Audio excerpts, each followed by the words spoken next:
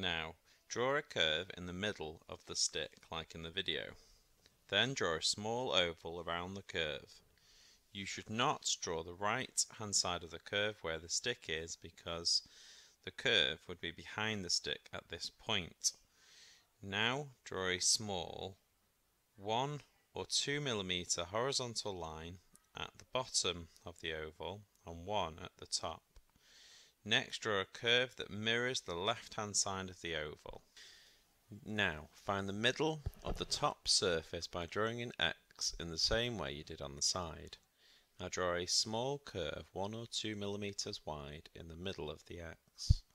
On the right hand side of the curve, draw a vertical line going up. Now draw another vertical line on the other side of the curve. Line up the ruler with the first vertical line you have just drawn, and then draw a small 1 or 2 millimeter line in the position shown in the video. This should look like the stick is going through a hole in the middle of the frame. Repeat this for the other vertical line. Next, draw a small curve to join the two small lines up. Now draw a thin oval like the one shown in the video. Like before, you do not need to draw the back of the oval where the stick is, because the stick would be in the way of the oval. Next, draw a 1 or 2 millimeter vertical line on the left hand side of the oval, and then again on the right.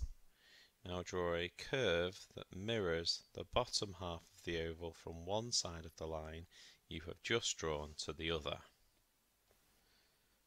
Use a rubber to rub out the small line that runs through the two vertical lines drawn in the previous stage.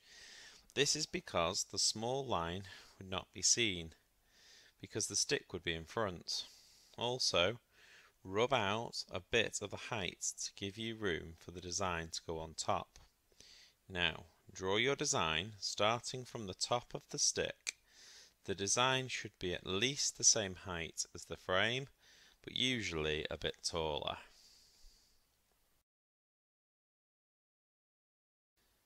Next, place the ruler at the bottom of your design horizontally on the page. Rest the set square on the ruler and then slide the set square along the ruler until it touches the first part of the design. Now, draw a small line 1 or 2 millimeters along the set square in the same way that is shown in the video. Now move the ruler up with the set square still resting on it carefully, making sure the ruler remains horizontal. Draw lines in the same way you did before along the set square anywhere the design curves or turns a corner. Look carefully at the video to help you work out where to draw the 45-degree lines. When you have drawn at least two 45-degree lines, mirror the front design shape back between the two lines. Repeat this method until the design looks like it has a thickness. If the front shape is in the way of the back mirrored shape, stop, because the front shape takes priority over the back lines. An example of this is when I have drawn the back line near the right hand arm.